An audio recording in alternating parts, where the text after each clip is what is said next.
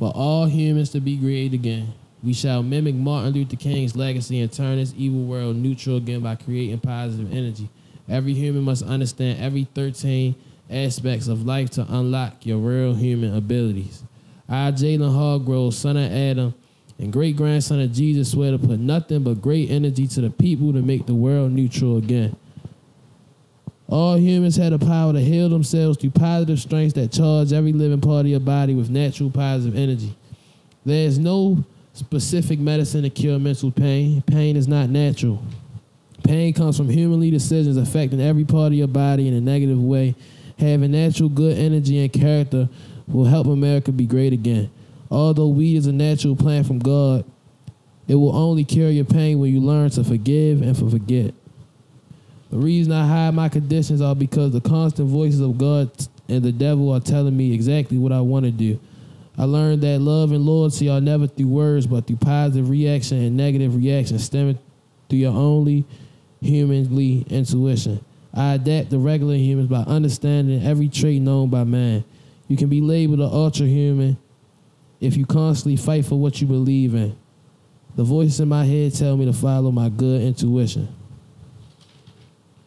Due to the increased sense of good anxiety and bad anxiety from my 3 mental health conditions, to spread love and generosity to all creatures on earth brought the land by God. Humans were brought to earth to protect and serve.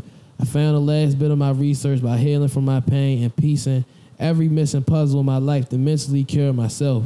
The final key to life is learning to forget and find love through Jesus. Life is a game. Solve it and your soul forever be immortal. What brought you to writing this for us?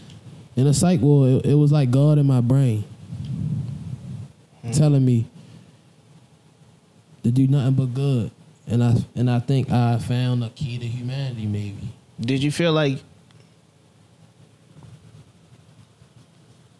so that is what you would call your key to humanity?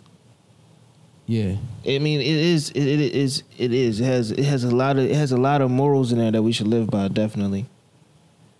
And I like how the last part you said that you did your last bit of research on, just from your own pain and your own things. And I feel like that's the best type of research to have is your own experiences. You know what I mean? Yeah. Let's talk about your big thing in this thing was mental health. Talk about, like, why do you think it's important for us to, worry about it? Niggas don't worry about that stuff. It's important to focus on mental health because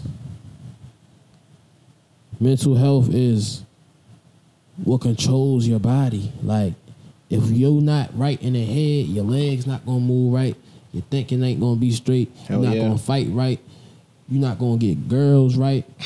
Why you think people become certain shit? You feel me? People become certain things because they lack in this in life.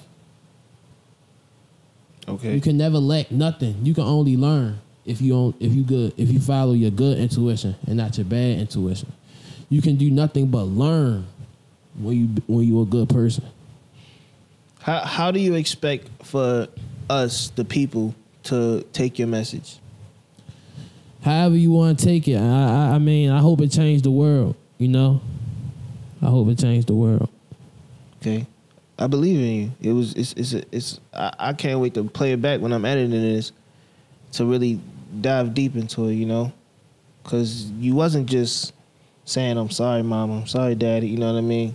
Yeah, it ain't a sob story. That's what I'm trying to tell the people. And it's just real. You take it how you take it. Shit. So from how do you think, what do you have to say about mental health in, like, your industry with rappers? Shit. Your mental health ain't right. Your money ain't gonna be right. The songs ain't gonna be right. Because you gonna be talking about dumbass shit. That's why niggas don't got no substance, because their mental health ain't right. They only talk and rap about the same thing. Okay. So mental health is very vital to life.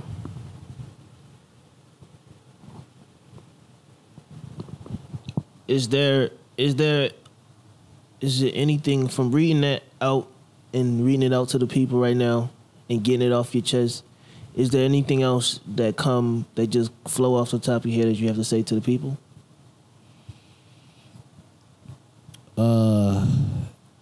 That's the only thing. When I wrote this is all I wanted to get to the people. That's all I wanted to get to the people. How do you think this message and this thing that happened to you is gonna impact your future, your next step forward? Shit, this gonna get me where I want to be. Where would you want to be? In heaven. Oh shit. So you moving on a bigger scale than everybody else. You're not worried about just having a number one album. I'm worried about having a number one dollar in my bank account.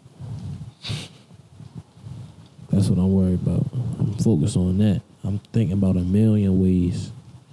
Shit, I don't know what I want. I wake up and sell something. I can sell a picture, nigga.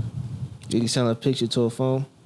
Nigga, I can sell a phone to a nigga who want to buy a picture to a nigga who want to buy an Instagram account. Oh, my goodness. Let me think about that. Sell a phone to a nigga that want to... Okay. It didn't make sense, but you feel me? I just had to think about it's a it. metaphor. I get it though. I like the metaphor. I say that shit. You put that on a t-shirt.